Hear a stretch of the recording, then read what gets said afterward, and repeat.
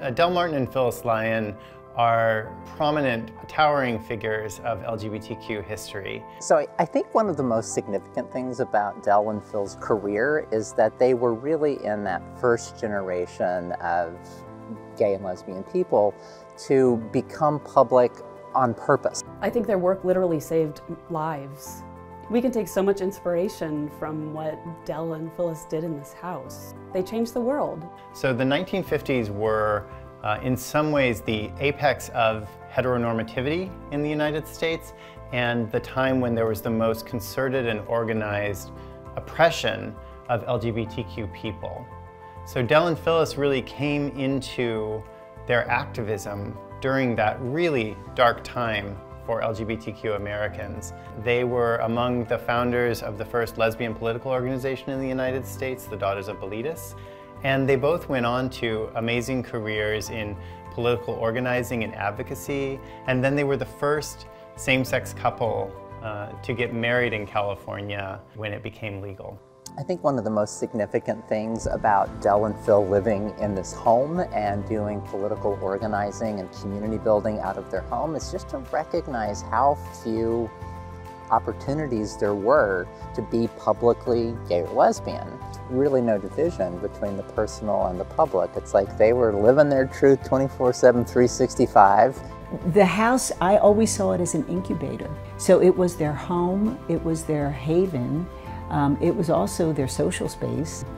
And, you know, entering the house was like entering not just the past, but the present, because they were always very involved in whatever was going on in San Francisco. I like to say that they put the social in social action, because they really understood that by providing a place where people could just relax and be was key to the work that would then happen.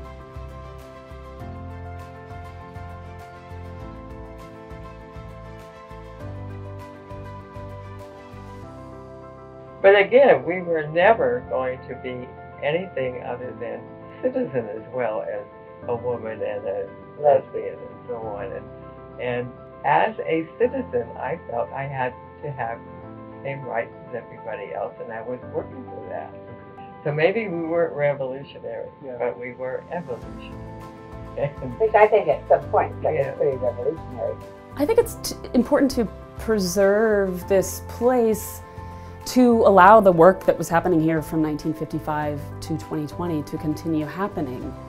As a historic preservationist, I really do feel like it is the physical spaces that link us to history. It is the physical spaces that can take an oral history interview and make a space come alive through the multimedia experience that CyArk is creating. Queer spaces have historically not been preserved. And there's a whole lot of reasons for that. Of course, there's institutional homophobia and transphobia, also because for a long time we didn't necessarily think of ourselves as a community whose history was worth preserving. And so it's really only been fairly recently that there's been a recognition that places like this matter, because if we don't preserve them, a key part of that history is lost. You know, for me as a historian, it just feels very important to document, to preserve, to interpret, because that's the direction that hope lies. And that just as the present is different from the past because of actions that people have taken, so too can the future be different from today through what we do now.